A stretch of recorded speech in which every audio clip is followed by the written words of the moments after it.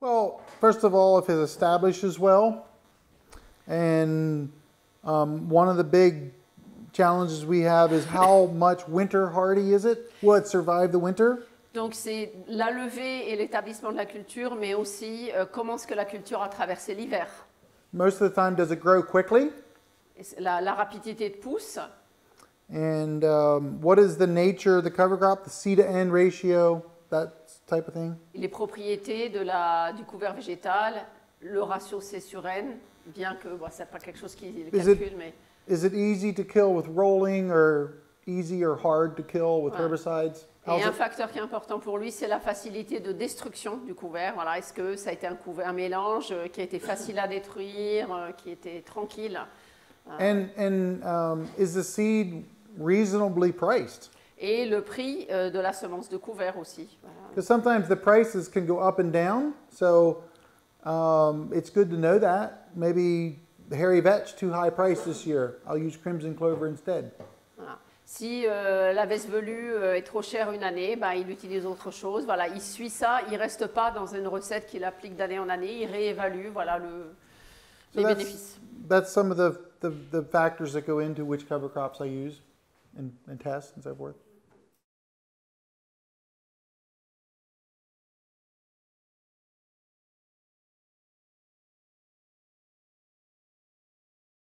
Yes, there's one called Cura clover, K-U-R-O, Cura clover, that is able to withstand a light herbicide application and then survive and grow in the corn. Donc, not too much. Hein. Il y a un trèfle Curo, K-U-R-O. Ah oui. You heard about it? They call it K-U-R-A here.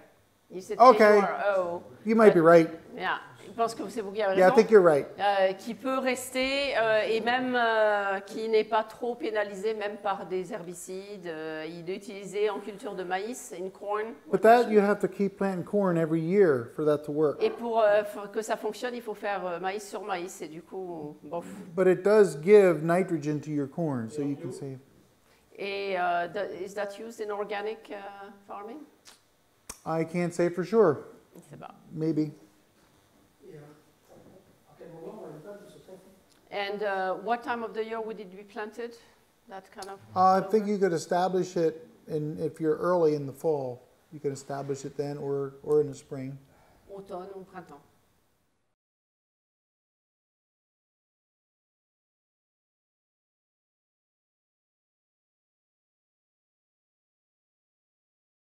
Okay, well, as you can guess, I do not have a standard answer.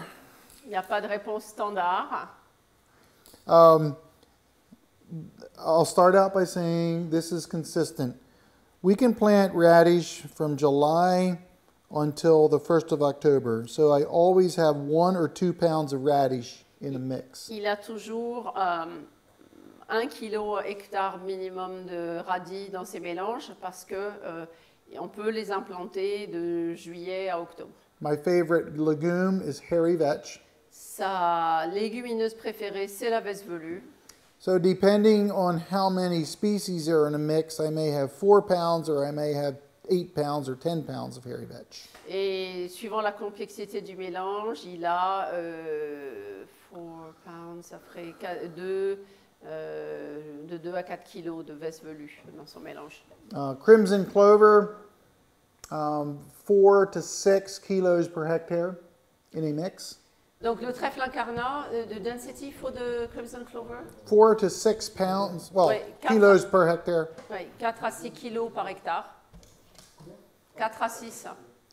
Triticale is anywhere from 10 to 30 pounds, 10 to 30 kilos per hectare. Et le triticale, 10 à 30 kilos hectare. But this is in a mix that's usually 3 or 4 different species. Et donc ça, c'est dans un mélange où il y a 3-4 variétés différentes.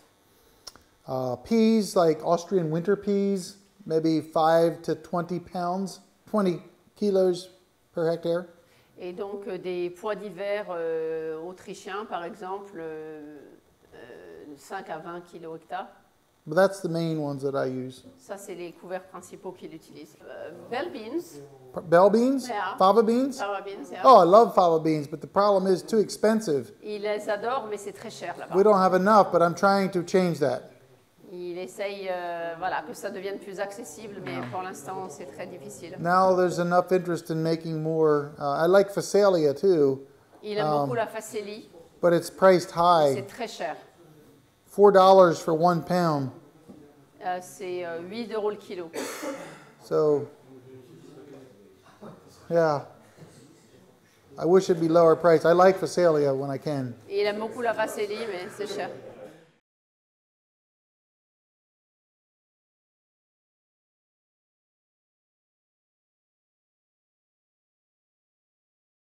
The answer is yes, I do. Now I do every time, no matter, even if I plant late.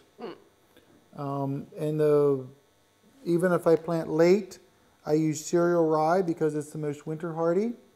But now I have developed a hairy vetch variety that's very hardy, winter hardy. So I'm planting that late now to be able to have a mix. Et donc, même s'il plante très tard, il utilise du seigle parce que c'est très résistant au froid. Et il a maintenant développé et travaille avec une semence de veste velue qui est elle aussi très résistante au froid. And up to how many species you have in a mix? One time I cleaned everything up in the barn, 43. Oh, really? Une fois, il est allé jusqu'à 43. Espèces dans un couvert, et c'était des fonds de cellules, il nettoyait tout sous la grange et il a tout mis ensemble. It was just for fun. Pour s'amuser. Yeah. Usually I have 4 or 5, 6. That's what I like. 6 en général. So I had mentioned the ones before that I like: hairy vetch, crimson clover, radish, triticale. Voilà, triticale, veste velue, le radis et ce fameux trèfle incarnat.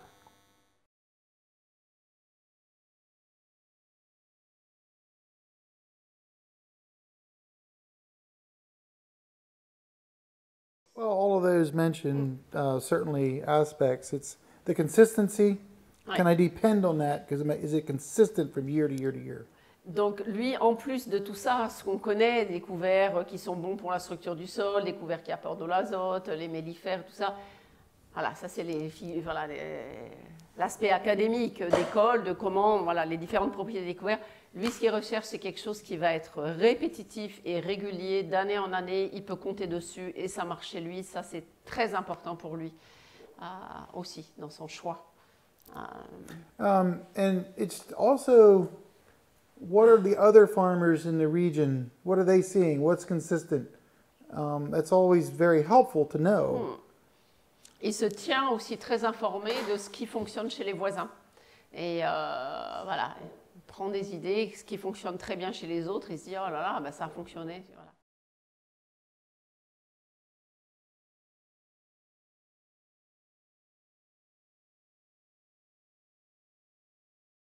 Here's a picture of sorghum sudan, sun hemp, and radish after the first frost. Donc ça, c'est après les premiers gels, le sorgho fourragé, sun hemp, qui est cette crotalaria là dont il parlait, et le radis. The first frost kills the sun hemp and sorghum sudan. The radish keeps growing. Donc voilà, le sorgho est en train de mourir, mais le radis, lui, ça y est, c'est parti. Well, if the radish is big, yeah, but usually the radish is smaller. I wouldn't cut that at that stage. That's too late. Là, c'est beaucoup trop tard, le radis est trop développé. And yeah, some of the radishes do die. This is popular here.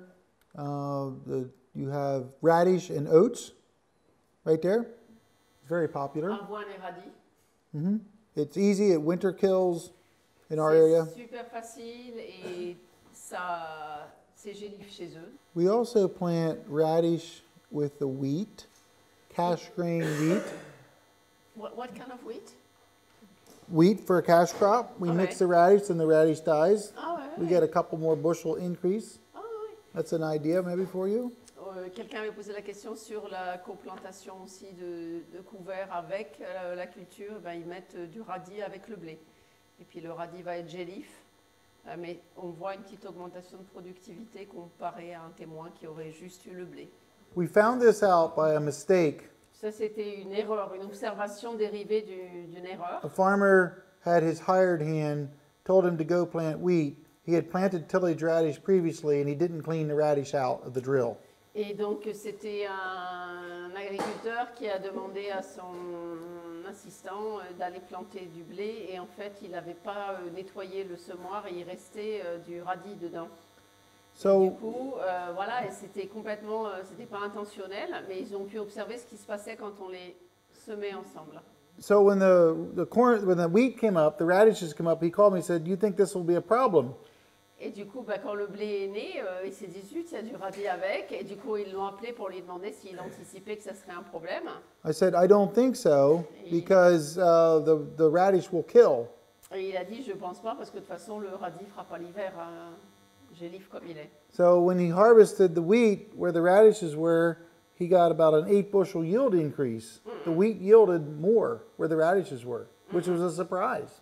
Et du coup, ils se sont amusés à faire des pesages différenciés sur ce secteur où il y avait eu le radis. Et ils avaient une petite amélioration de rendement de 8 boisseaux. Basically, the quick answer is I put 2.5 pounds per acre mixed in with the wheat. You can mix it directly in with the wheat. Tu peux le mélanger directement avec le blé et il a utilisé 2.5 pounds, ça fait 1 kilo, même pas 1,5 kg per hectare. Well, that'd be, yes, Ouais. that's yeah, 2.5 kilograms per hectare Yeah. would work, yeah. Oui, c'est 2,5 kg par hectare. It takes -7 for a couple nights to kill the radish. If that does not occur, if -7 does not occur, then you use a herbicide to kill it in the spring. Et donc il faut -7 pendant 3 nuits pour tuer ton radis quand même. Et puis si tu n'as pas eu -7 pendant 3 nuits, tu mets un herbicide au printemps. Et puis voilà, tu règles ça comme ça. So here you can see close up how it looks. Voilà, le radis vu de près. This is my friend's field. He doesn't have quite as much soil cover as I do, but Ça, c'est chez son ami, là, qu'on voyait sur la photo, qui n'a pas un sol aussi bien couvert que le sien. Chez lui, ça n'a pas cette tête-là. it's a practice that some farmers are doing, but it hasn't worked consistent enough that it works every time. So try it. Mais ça vaut le coup de l'essayer. Il y en a qui ont eu du succès avec, mais ce n'est pas régulier dans sa constante. Voilà, merci.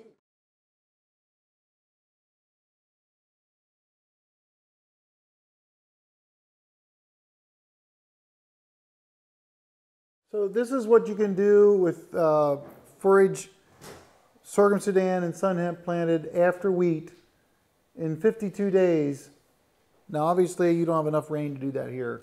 Donc But- ici, on n'a pas assez de pluie pour faire ça, mais c'est ce dont il parlait, où on implante après du blé son sorgho fourragé et son couvert végétal. Bon, ça c'est 52 jours après, mais il faut avoir un peu de flotte pendant l'été, quoi. So we bale it and then we wrap it because it's green and high moisture. And this is second cutting here coming. Second time. Et donc ça c'est la deuxième coupe, hein. Et son fils, il est aussi grand que lui. Donc, But this doesn't happen every year, only when it's wet. voilà, mais c'est pas tous les ans. Là, il y a une année particulièrement humide. This picture was just taken on Sunday. Donc c'est dimanche dernier, ça. And this year we had more rain. We had double the amount of rain we normally have in August. Ah, et ils ont So- eu 2 fois la pluviométrie normale au mois d'août, hein. Alors, It's c'est pour going to ça be que a c'est beau comme ça. good year for forage. This field, you cannot see it. This field has the cover crop below. Triticale, hairy vetch, clover. It has in there. Et là, on ne le voit pas, mais voilà, à ses pieds, il y a ce fameux couvert végétal dont il vous a parlé. On a remis du fumier entre les deux ou de la fertilisation entre les deux. Did you add more fertilization or I did. manure or something I like did. that in between the 2 cuttings? I did because we had a lot of rain this time. It's the first time I ever did it, but that's management. Ouais. Normally, no. Voilà, c'est un bon exemple de management, ta question. C'est parce que comme il y a eu 2 fois la pluvio Non. et que là, il peut faire une deuxième. 40, Il a mis de la fertile, c'est pas quelque chose qu'il ferait systématiquement. 40 kilos and nitrogen. 40 kg d'azote.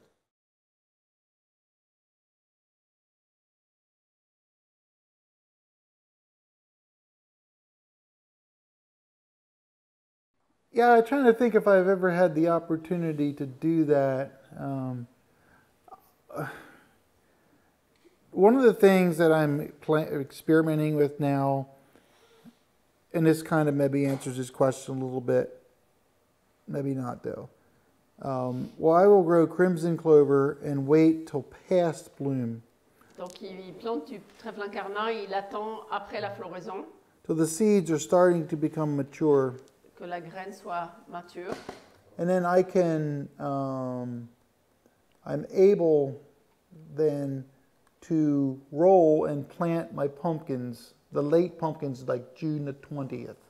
Et ensuite, dans ça, il roule et il plante ses dernières citrouilles, vers le 20 juin, quelque chose comme ça. And what happens then is my pumpkins start growing, and then over the summer, those seeds start to regerminate. The seeds from my first... Et du coup, voilà, ces citrouilles démarrent et tout ça. Et au milieu de l'été, ben, toutes les graines qui étaient matures, hein, qui sont tombées au sol, ben, avec les pluies d'été, comme il a des pluies constantes, hein, elles regerment. Et là, maintenant, au milieu, il a déjà son couvert qui est mort et qui est roulé, mais il a une deuxième pousse de son couvert au milieu de ses courges.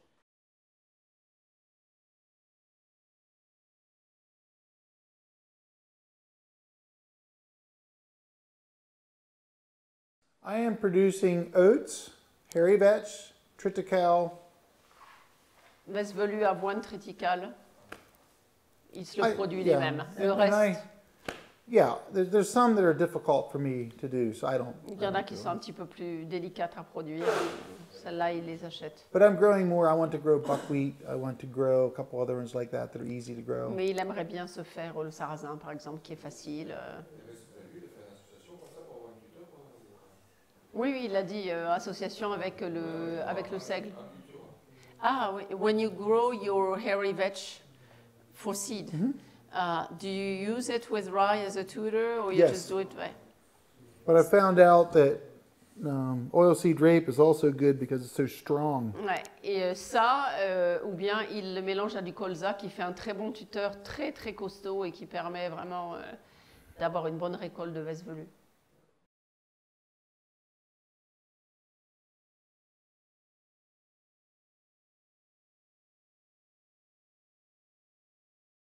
Between my travel and my, preparing and everything, about 50% is coaching, 50% is Oh yeah, on tractor. that's a lot. Yeah. Well, I have several farmers I consult with directly, so yeah, and I can only do that because I have someone, people running the farm.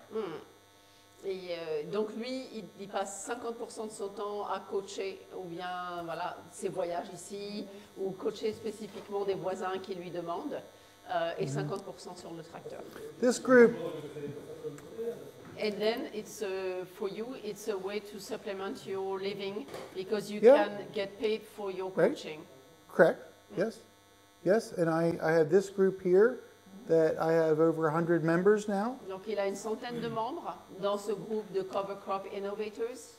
So every week I give webinar, and then we have discussion over the webinar. We can talk, ask questions. Donc ils ont des rendez-vous interactifs, des webinars où ils parlent pendant 30 minutes et ensuite il y a des sessions de questions-réponses après ça, There's a une fois par semaine. There's a closed Facebook group. Il y a une page Facebook fermée, privée, sur laquelle ils échangent entre membres de ce groupe-là. Yeah, so this is the other thing. What I'm going to do next, my next project that I'm working on, is providing a whole series of PowerPoint presentations that people can buy. So basically, I will say, you can buy this, then you can use, and for your presentation, you can put your logos on. I don't care. You buy it from me. You can do what you want. And then I'm available for some one-on-one. If they have a question, they call me. And then you can train other Yes, consultants like that. I'm thinking of maybe creating a certified cover crop consultant network. I'm thinking of doing that. Et là, ce qu'il est en train d'essayer de faire, c'est de former une équipe de personnes et de transférer ses compétences, de créer des PowerPoint pédagogiques avec des diapos qui pourraient partager avec eux. Eux, après, ils peuvent mettre leur logo dessus ou les personnaliser comme ils veulent, mais quand même une base pédagogique et de former des personnes qui pourront former à leur tour pour démultiplier un peu cette force de changement, parce que lui, ben, tout seul, même avec un groupe de 100, ben, voilà, c'est 100 personnes, mais en formant d'autres personnes, ça pourrait aller plus loin.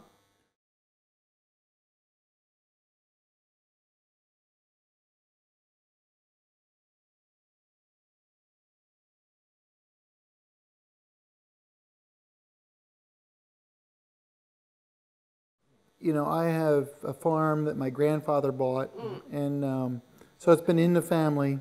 I have the markets. I understand a lot. I have a lot of experience. I've had a lot of tough times. I mean, I was telling you about some stuff, really tough times too. I want you to understand that I have not got to this point without a lot of hard work. I mean, you don't know all the things that, you know, I've had people take advantage of me in business. I've become more wise because of it. But, yeah, so... Il dit là, vous voyez, bon, entre guillemets, le produit fini de 30 ans de semi-direct sous couvert, mais il a traversé des hauts et des bas. Voilà, il a obtenu ses terres de son grand-père, donc c'est passé quand même de son grand-père à son père, à lui, ça va aller à son fils. Il y a ça qui le porte. Il a aussi son grand-père, dès le départ, faisait pousser des légumes, donc voilà, c'est un peu dans le sang, un peu dans la famille de faire ça, mais c'était pas tous les jours facile, hein. Il y a eu quand même des moments... Et il travaille énormément. Enfin, il a une capacité de travail. Voilà. Yeah. So it's definitely, obviously, my passion, and I always wanted to be a farmer. Since I was little. Il a toujours voulu être agriculteur. On this good note, it's 5:30. Okay. And we're gonna have to.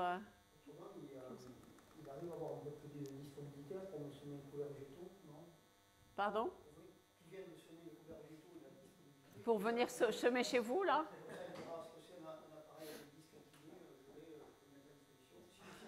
If you ever come back and you want to come sow with an inclined disc or purchase on the next travel, you're always welcome. And, Good. Yep. It would be nice to have more time in the field. Yes, yes. It's a long day in the I know. classroom, Yeah. but of course we love to have you, so we needed to That's okay. take advantage of it. But That's good.